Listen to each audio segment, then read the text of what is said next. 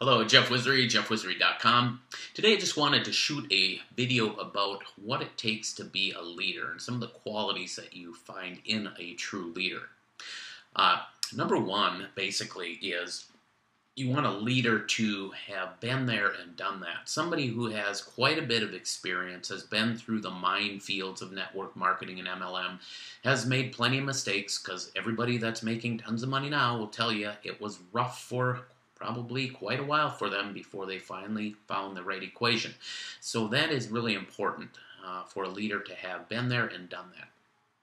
Secondly, I don't know how many times I've heard that somebody signs up for somebody's program, they pay them their commission, but they never hear from that person. That person never picks up the phone to even introduce themselves and welcome that person to their team.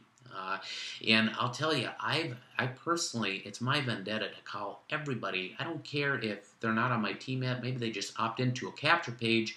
I will call them. And I've had several instances where the person on the other line didn't even think I was real. I mean, they asked me, "Are you a real person?" I thought this was complete spam, and they were just blown away that I would actually take the time to call them.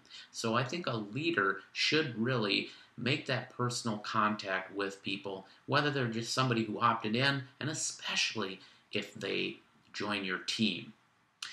Thirdly, I think a real leader should be able to take care of problems and nip them in the bud right away. If somebody's struggling with a 90% or 97% turnover rate and failure rate in this industry with network marketing MLM, it's imperative that you, if you are truly a leader, take the time to, take care of people's problems. And most of the problems are solved, and if you can't solve them with the network of resources we have, somebody out there probably can, and that really is, I think, a fine line to keeping these people motivated and keeping them on your team and productive.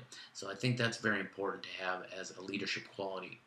And then the fourth thing, this is really important, is that as a leader, when you're building your team, you want to teach other people and duplicate what you've taught them so they can teach other people so that they become leaders. Once you've mastered that, then your organization, whatever MLM, whatever type of network marketing you're involved in, can't help but just explode and create all kinds of success for both you and the other leaders that you've taught to duplicate your success and your leadership qualities.